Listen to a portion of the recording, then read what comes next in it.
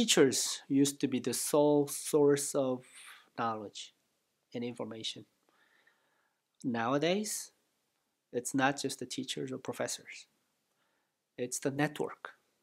It's the people around you.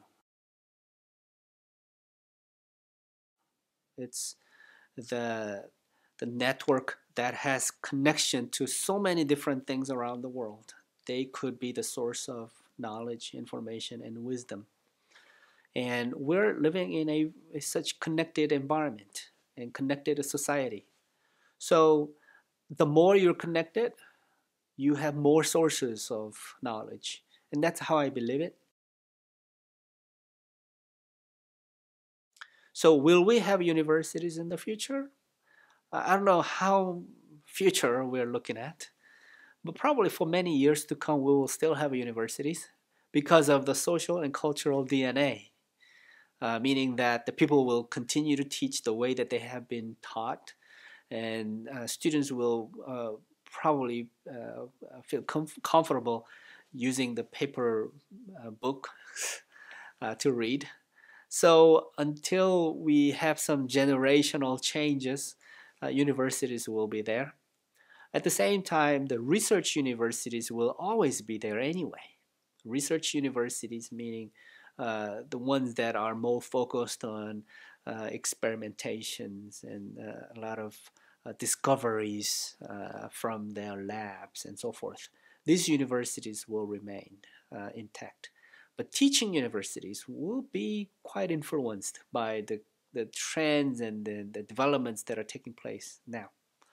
The teaching universities will have to become more efficient and more effective in terms of reaching out the global audience and then making learning more engageable. In that sense, I think that teaching universities may not be there in the long run because in the long run, the network effect, the scattered knowledge and wisdom in the network, therefore, those people who are seeking knowledge will be able to find it if they are connected. So connectivity is going to be a human right pretty soon. Because without the connectivity, you probably cannot function as a human in the new century.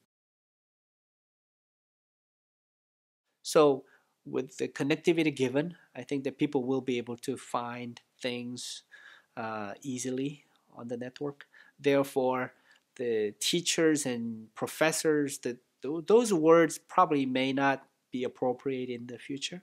I think more of a facilitator, more of a supporter who can help people find things, who can help people reach the sort of the desired learning goals.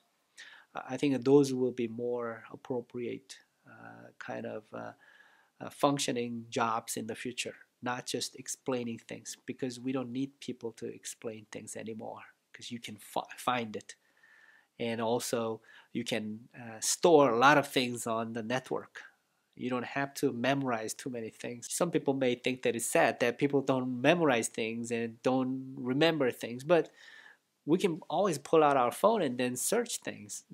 That means we should be focusing on getting the new kinds of skill sets, not necessarily memorizing better, but finding things better and organizing information better. And those are the kinds of things that we will want to learn how to do better in the future. SMILE stands for Stanford Mobile Inquiry-Based Learning Environment. SMILE project is to engage students in creating questions. Because I believe getting students to memorize facts, maybe it is helpful in certain ways at a certain level, but can they really go out and transfer their knowledge? Can they be an effective workforce? I doubt that.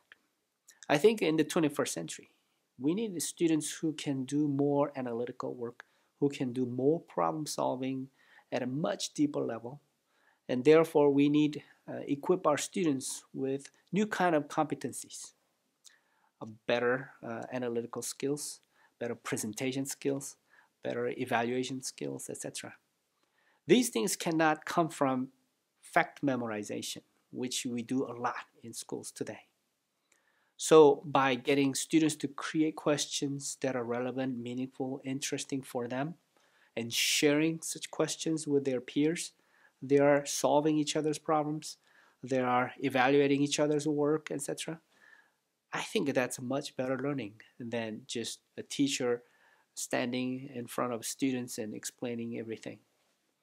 I have traveled to about 26 countries around the world and reached out more than 25,000 students with this particular project.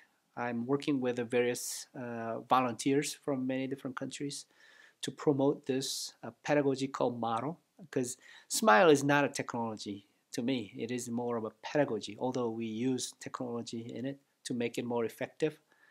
So I think that it's a paradigm shift that we are seeking and also promoting. So hopefully that we'll move from just getting kids to memorize things to create, present, evaluate, solve, etc. Uh, by doing so, I think that our students will be better prepared to solve the kind of problems that the new century will be introducing them.